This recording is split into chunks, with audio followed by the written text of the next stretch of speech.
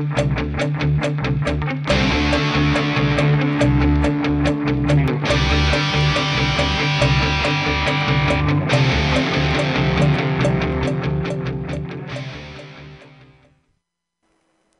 to Juniper Learning Byte. My name is Zach Gibbs.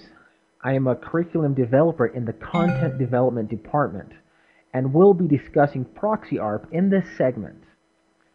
We will need to discuss what Proxy ARP is and why it might be needed, but first let's briefly review how Ethernet works. This will set the stage for explaining a use case for Proxy ARP. On an Ethernet broadcast segment, Layer 2 communication must occur before any Layer 3 communication can take place. And as you probably already know, this Layer 2 communication begins by using ARP packets. ARP allows IP-enabled devices to link the Layer 2 address, which is a MAC address, of a host with the associated Layer 3 address. If this process fails, or if the process just never occurs, Layer 3 communication cannot happen on an Ethernet broadcast segment. Well, now that we have reviewed the basic functions of Ethernet and how ARP links Layer 2 and Layer 3 addresses together, let's discuss what Proxy ARP is and discuss a situation where it might be useful to use Proxy ARP. Proxy ARP allows an Ethernet interface to respond to ARP requests for IP addresses that are not currently applied to an Ethernet interface. And at this point, you may be asking yourself, why in the world would you ever want an interface to respond to an ARP request for an IP address that it does not own? In a typical Ethernet network, you really do not want a device spoofing or telling other hosts in the network that it owns an IP address when it actually does not. This could possibly lead to a very unstable network. However, there are some very specific situations where it might be necessary for an interface to respond to ARP requests for IP addresses that it does not own. Let's take a closer look at the network diagram we have here. The SRX device in the middle is providing internet access for the internal network, which consists of host 1 through host 3. That internal network is using the IP address range of 10.1.10/24. And this SRX device is connected to an ISP router, which is assigning the SRX device the public address range of 67.1.10/28. Now, as you might know, a /28 prefix range provides 14 IP addresses, but we can't use all 14 IP addresses in our scenario. I need to talk about SourceNet before I start talking about that. Okay, gonna start over. Gonna get it right this time. Let's take a closer look at the network diagram we have here. In the middle, we have an SRX device, which is providing internet access for the internal network, which consists of host 1 through host 3. Those hosts are within the private IP address range of 10.1.10/24. And to provide that internet access that they need, the SRX device must be performing a SourceNet. And to accommodate SourceNet, the ISP router has assigned the IP address range of 67.1.10/28, which means that we have 14 available addresses in that IP or inside that address range. And as you might know, a /28 may provide 14 addresses, but we can't use all 14 in our SourceNet pool, because one address has to be used for the SRX's GIGI 004 interface, and another address has to be used for the ISP router's interface, which is connecting with the SRX. So this leaves us with a SourceNet range of 67.1.10.3 to 67.1.10.14, which, as you can see in our little network here, it's more than enough. So for our scenario, we're going to turn off port translation, or PAT. And so what are our internal hosts will now want to do is to communicate with the outside world. They'll actually need to communicate with an FTP server that is located somewhere in the internet. It's using the public IP address of 67.1.1.1. And so let's jump to the router prompt right now and try that. Let's see what happens when these hosts attempt to communicate with the FTP server. And so here at the router prompt, we're on the SRX device. We're under the security NAT hierarchy level. And I'll just show you the configuration there. As you can see, we have the a source pool defined with the address range that we specified. PAT has been turned off with the port no translation command. And then we have a rule set that is doing the source NAT. You can see it's from zone trust to the untrust zone. We're matching on that internal prefix that we talked about. And then we're providing, or we're attempting source NAT with the pool that we specified up here. So pretty basic. And we're going to jump to host 1. Host 1 is going to attempt to FTP to the FTP server. And it may not be terribly surprising, but it's not happening. Host 1 is not able to communicate with the FTP server. So we'll go ahead and cancel that operation. We'll jump back to the SRX device. And can you determine, maybe guess what's going on here? It may be a little difficult at first. This is a situation that is kind of hard to troubleshoot because we really don't know what's going on with the router. Let's start back up that FTP session that isn't working. And what we'll do is we'll examine the router. We'll examine the security flows for FTP. And as you can see, there's a security flow. There's a flow for this session that is happening. And as you can see that it's coming in the GIGI 8 interface and going out the GIGI 004 interface.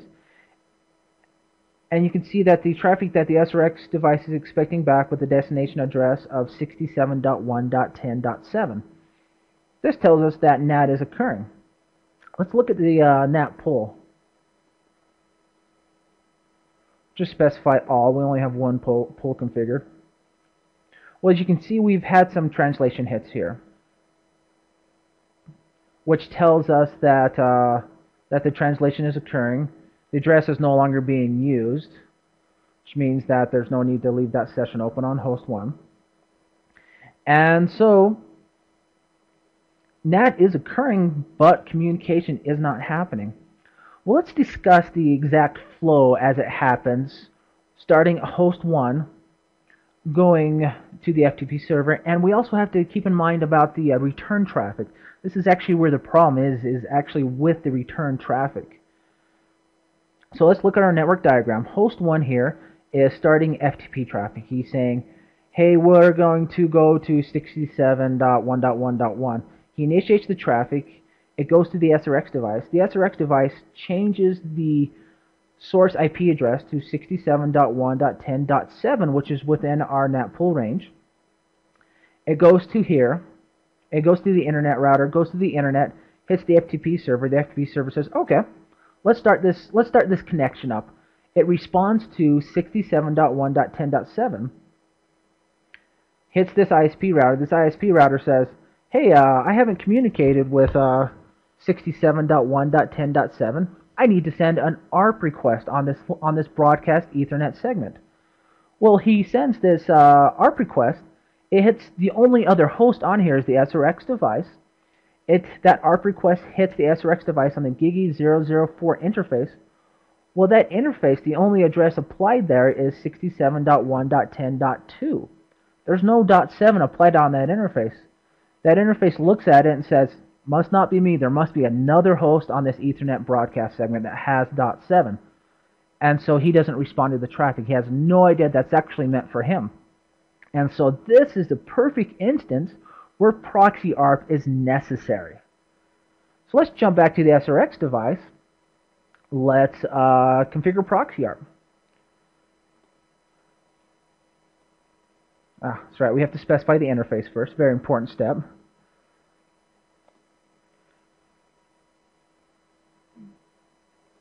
Actually, I'll jump into the interface so the text doesn't wrap around the screen there. And something important to note here, notice that when I specified interface GIGI004, it actually, the hierarchy changed to GIGI004.0. Since I didn't specify a unit, the Junos software assumed unit 0. Keep that in mind. If you need to specify a different unit, if you're working with a different unit other than 0 for an interface, you need to specify it, or you're going to be configuring for unit 0, and it's not going to work. Alright, let's set the address range.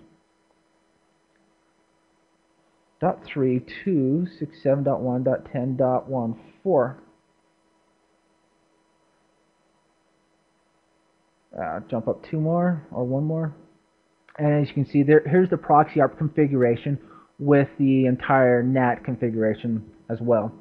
So we'll commit that configuration. And while this configuration commits, it's important to note a little caveat that you can't specify, if you're specifying proxy ARP for an interface, you can't specify that interface address in the range that you specify because it's unnecessary. The routers are already going to respond to that interface address. If you do that, you'll get a configuration error. You'll just have to change your configuration. Just a little tip to speed things up when configuring proxy ARP in this manner. And so let's try that communication again. Would you look at there? It works just fine. And so let's examine the router again. Look at the security flows for the session for FTP. As you can see, it looks exactly the same, other than we are using .4.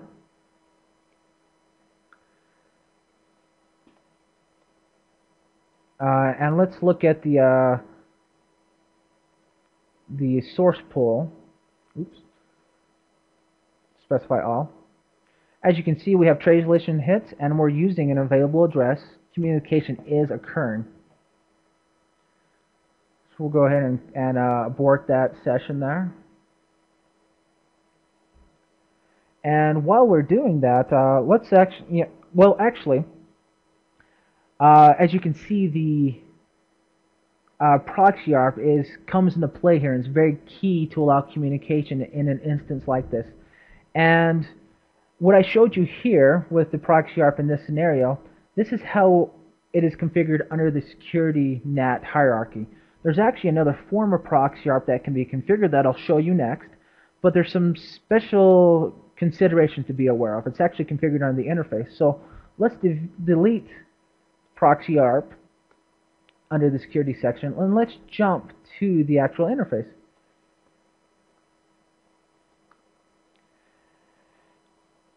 Now, as I configure this, before I mention, there's some special caveats to be aware of. And this is more of how Ethernet works in general. Because what we're going to do here is we're going to specify proxy ARP and use the unrestricted keyword. What this is going to do, this is going to allow the GIGI4 interface, GIGI004 interface on the SRX device to respond to any ARP request. Any ARP request it gets, it's going to respond to, which is fantastic for our situation. We're only going to respond to ARP requests that come in on this interface. We're the only host that can possibly respond to these ARP requests. Keep in mind, this is very important. You have to be very careful with this if there's other hosts on an Ethernet broadcast segment. With the security configuration, we can specify the range. If you have more than one host, I would highly recommend that you use the security NAT configuration to configure proxy ARP, because you can specify the actual range of addresses. With the using the unrestricted command with proxy ARP, however, I would recommend that you only use it when the host you're configuring for is the only host that can respond for that broadcast Ethernet segment. If you have other hosts that can possibly respond, and you use the proxy ARP unrestricted command under an interface like this, you will have major troubles in your network. And so just keep that in mind as you go about using Proxy ARP. Well, all right, now since I've given you that strict warning, let's jump to the host and let's try the FTP connection again. And as you can see, we get a login prompt. Things look beautiful. Let's jump to the SRX device. Let's look at the security sessions. Specify FTP for the application again. And as you can see, this is happening. Again, we are getting a security flow. And notice that before we used .4, now we're using .3, 67.1.10.3.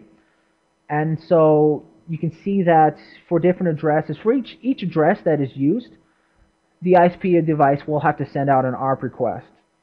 And this is important because if we actually use the .4 address again, the ISP router would not need to send out an ARP request if it was soon enough that the ARP request or that its ARP table didn't time out for the specific MAC address. We wouldn't have to worry about that. But since we're using .3, the ISP router had to send out another ARP to fill in its MAC table. As you can see, communication is happening on the .3 address, and so things appear good here. Let's look at the source pool. As you can see, we've got translation hits, we've got an available address being used, so everything is working as designed. Keep in mind, this is a difficult issue to troubleshoot if you don't understand how your network is configured, exactly what ARP requests are going out, because all the output that would possibly provide information is about the same whether it's working or not. And so this concludes the Proxy ARP section of Juniper Learning Bytes. Thank you for viewing this presentation, and I hope this information we covered in this section will be helpful to you. Visit the Juniper Education Services website to learn more about courses. View our full range of classroom, online, and e-learning courses. Learning paths, industry segment and technology-specific training paths. Juniper Network's certification program, the ultimate demonstration of your competence. And the training community, from forums to social media. Join the discussion.